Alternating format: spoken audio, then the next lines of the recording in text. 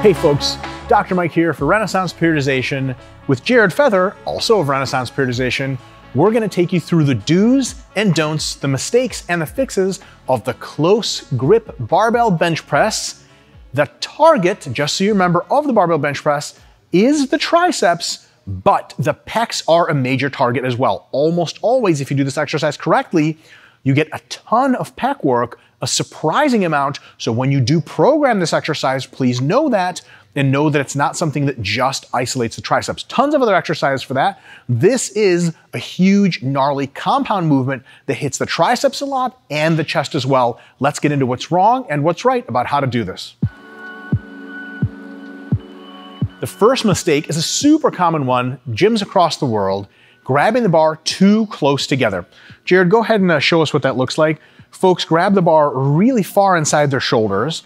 When they actually begin to press the bar, they can neither get a full stretch in their triceps because the thing bottoms out, or, Jared, their hands will touch their chest.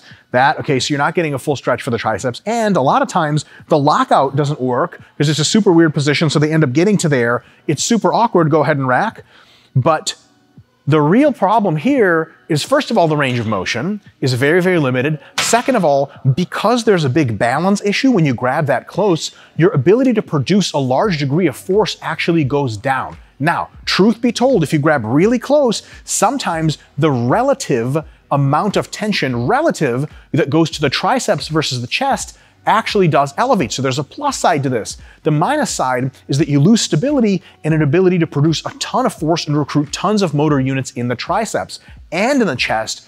And it really doesn't feel good on your wrists after a while. So it ends up having all these downsides, and you think, well, it does train the triceps proportion a little bit more to go closer. That's true, but skull crushers do an even better job of that. JM presses do a great job. Every kind of tricep extension, when you do your isolations, keep them isolations. When you do your compounds, align yourself to do them best to still target the muscle, but in such a way that allows you to produce a high degree of force, a ton of tension through the target muscle safely for the joints in a stable position. That's the key.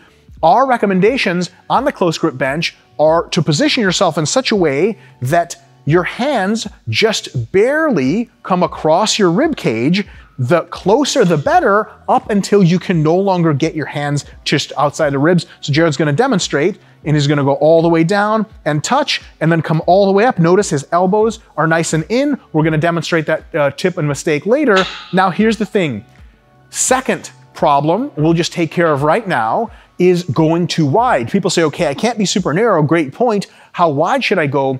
There's a huge temptation with close grip benching to go just a little wider because you're stronger there, but then it's a chest exercise. So long as everything is comfortable, your shoulders, your wrists, and everything feels good, including your elbows, you shouldn't go super wide. You should go as close as you can, given that comfort and ability to produce force, up until you either become uncomfortable or it becomes untenable to do the movement, or your elbows get all the way flush to your sides and your wrists and your fists descend just to the outsides of your ribs. Anything a little wider is okay if that's the only thing you can do comfortably and you actually get a lot of tricep activation that way. But anything wider arbitrarily after that is just trying to use more weight on the bar. The next mistake is to not do a full range of motion. A lot of folks like to do pump reps in the mid-range. Big problem with that. The reason that happens a lot is they grab too close and they actually can't do a full range. But even for folks grabbing normally, sometimes they want to pump it out in the middle range of motion. Unfortunately, that misses out on two excellent things for the triceps. First of all, there's a huge stretch that occurs to the triceps at the very bottom, which is super growth promoting if you go that low. Second of all, the lockout is very stimulative of the triceps, and that's the hard part for the triceps to do a lot of times. Can you get some easy reps going and do a lot of reps in the mid-range? Yes, but you're essentially taking away tension and difficulty from the muscles you're targeting. Powerlifters the world over, if you ask them, how do you work triceps with close grip bench? They say, okay, it's all about that lockout. Like they'll even do board presses or rack presses where the lockout is the whole point. If you tell a powerlifter you're training triceps and you start doing this with close grip bench, they're gonna be like, what the hell are you doing? And they're completely right. So even though it's humbling, even though you might have to use less weight, every single rep in close grip bench should do the following two things. Number one, it should descend all the way down for a deep stretch. Notice how deeply his triceps are stretched. and then it should come all the way up for a powerful, willful lockout. Now, some people say, I can't get a good pump like that because I get breaks. Take shorter breaks. You don't have to sit there for 3 seconds. Down, and then up, and then down, and then up. And if you take a little rest break at the top or bottom for a little bit, let your triceps cool off, you can actually keep going my rep style and get that much more of a pump. And remember, the pump's not the number one thing in an exercise like this that you do heavy compound. The number one thing is putting tension through the target muscles, which means getting a very good stretch going all the way down, locking out all the way for the full top position. That's it. Next mistake, super common in a bunch of exercises, is not having a standard range of motion for each single repetition. In order to count reps to essentially give a certain stimulus that we want, we need 10 reps because last week we did whatever 9. And in order to track progress to see if you're getting stronger over time, you have to standardize your range of motion. That also has a huge benefit of making sure you do the right range of motion every time. So a lot of times what guys will do is they'll do close grip benches and they won't touch the chest on every rep, but some rep they will, and then sometimes they lock out, sometimes they don't. So Jared, throw us a bit of a curveball here.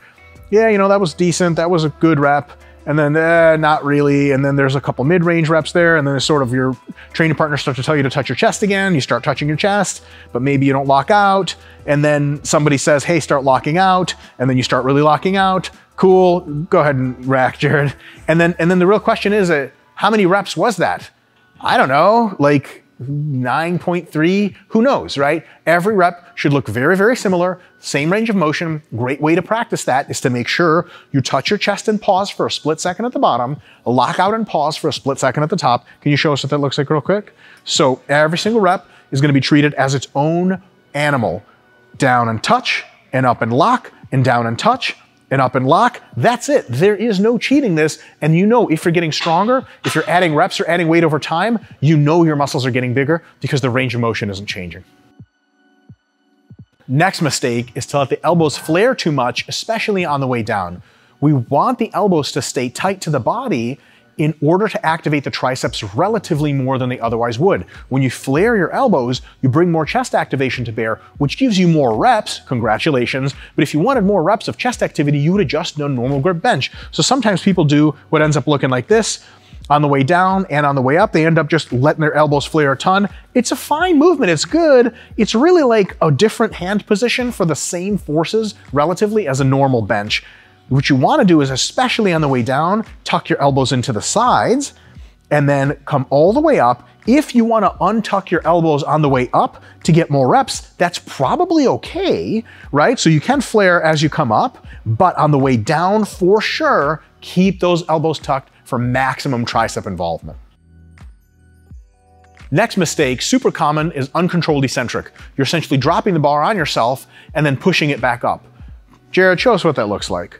So, and then, yep, and then, and you get these pump reps going. Here's the thing, you can do more reps like that because it's easier, but we're not here to make things easier. We want them harder. The eccentric control on the bar is critical. Now notice, Jared's eccentric phase can take 3 seconds, for example, or it can take just 1 second, but he's controlling the entire time. It doesn't matter which one you do, they're just variations.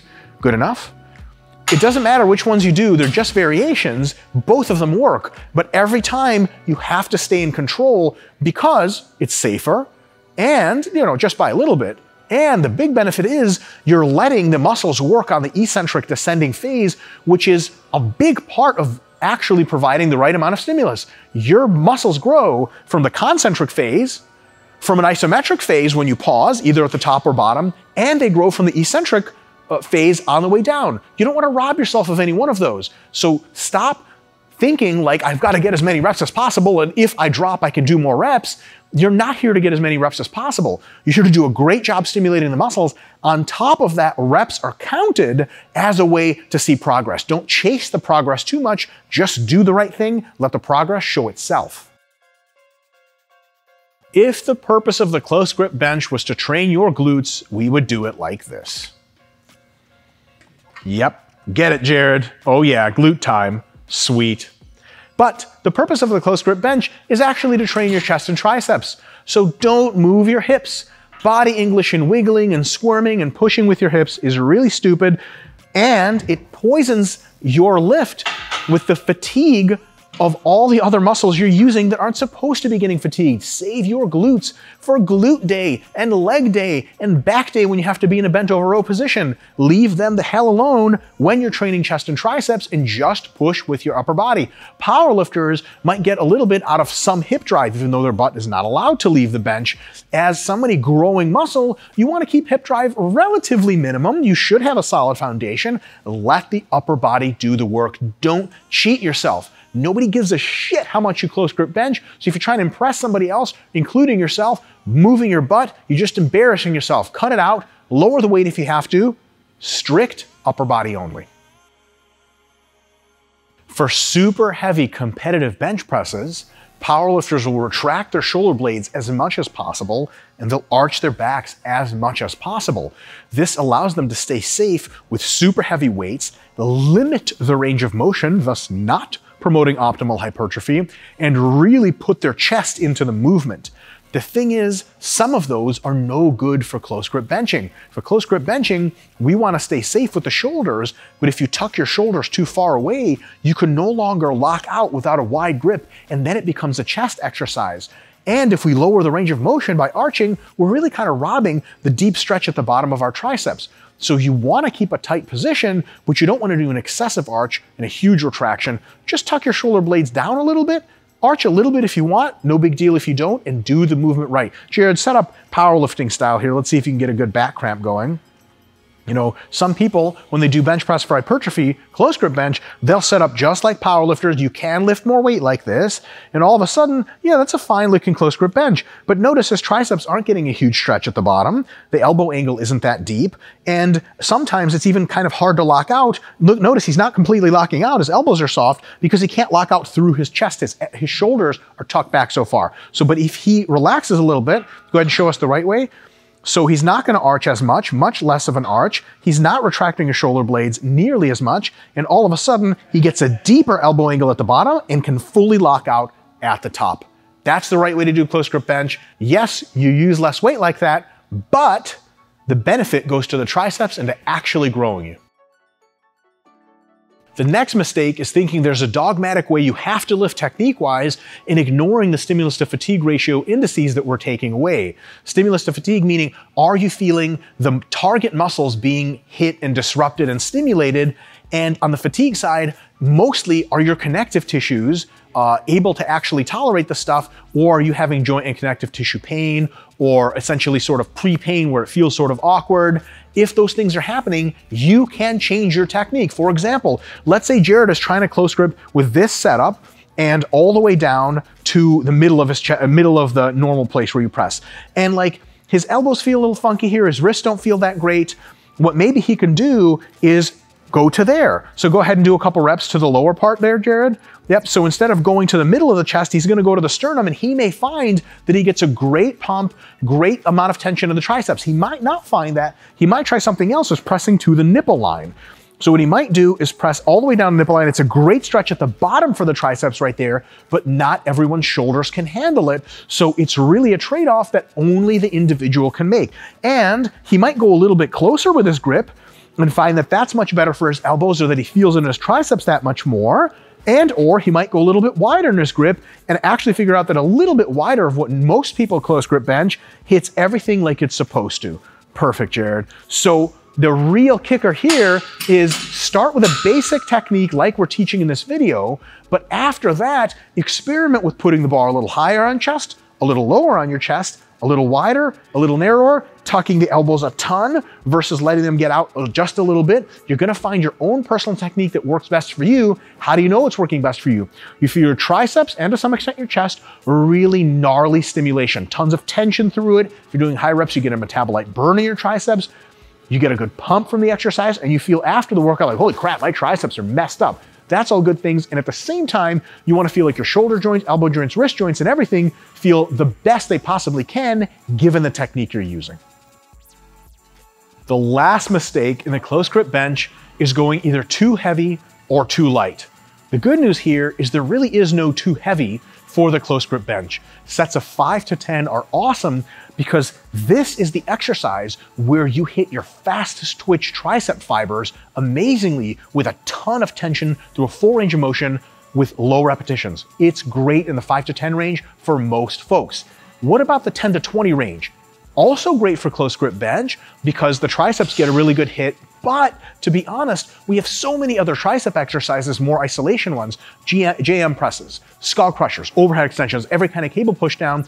They're really good in the 10 to 20 range, and we probably, because we're going to be doing most of our work in that range anyway for triceps, we probably want to keep close grip out of that just because we want to save it for the heavy work, and we have so many other options in 10 to 20. So it's okay in the 10 to 20 rep range, but maybe not ideal. And then the 20 to 30 rep range, our highest rep range for hypertrophy, a lot of times, theoretically, it would work for close grip bench. What ends up happening is your pecs get tired or stimulated so much that they're the limiting factor, or your front delts. So it ends up being that ideally, yeah, 20 to 30 reps would work, but other muscles tire out first. It doesn't let your triceps take a huge hit. And if you're doing a lot of close grips with 20 to 30 reps, it's okay, even if your triceps get a big hit, but there's so many other cable exercises, dumbbell exercises for triceps that can do that so much better without all the added systemic fatigue to your pecs. Because making your pecs do 20, 30 reps is a lot. You could be saving your pecs for the great work that they can have with heavier weights or lighter weights on their own training sessions. So ideally, close grip benches should be in the 5 to 10 rep range for most folks, maybe up to about sets of 15 are totally cool. 10 to 20, especially 15 to 20 reps, usually would say for other exercises, and sets of 20 to 30 usually not great for close grip benches and for sure better for other exercises because the pecs and the shoulders tend to be limiting factors. Folks, that's it for close grip bench tips. Use them wisely, and remember that stimulus to fatigue ratio, how much are you hitting your target muscles versus how not awesome your joints are feeling. You gotta find the best combination of techniques. It's gonna take some time. Feel free to experiment. There are different bars like the football bar where you can grab neutral. That's a great option. You can even do close grip dumbbell presses, machine presses, and all that good stuff. Almost all these tips, even for close grip incline, are really virtually identical.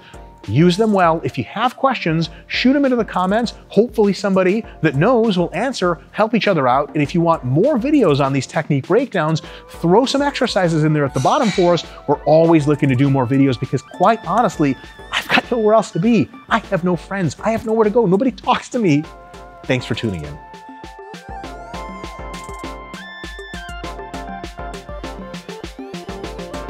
Hey guys, Dr. Mike here. With Jared Feather, whatever, IFP Pro Bodybuilder, we're here to do a Russian-style close grip bench. You ready?